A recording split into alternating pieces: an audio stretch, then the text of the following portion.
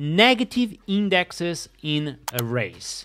Now, this one is a breaking change to begin with, however, is kind of interesting. So I'm going to just copy this example we have on this article, and I'm going to move this example here to the top of my PHP script. Now, I have a simple array, as you can see here, and this array is declared as an empty array.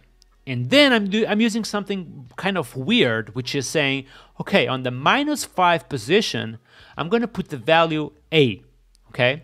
And obviously, if I try to var dump this particular value, you will see, hopefully, that the array will have only one element, and that element will be placed on the -5 position with the value A. Now, something really funny have come to PHP 8.3.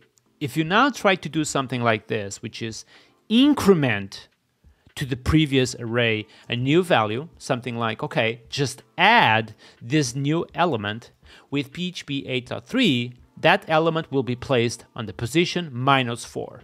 So I call this a bug fix, because previously, if you were to do something like clear this terminal and jump back to PHP 8.2, which is the current version, if we run this code, you will see that it doesn't behave exactly the same way, meaning that if I run this particular code, the new element will be placed on the position 0, meaning that we are going to have an array with a -5 with the value A, but also 0 with the value B. But now with PHP 8.3, we got this fixed, which is a fixed in my opinion, and the new element will be placed exactly on the next position. So this is basically a bug fix for negative indexes, which is something that we didn't have before.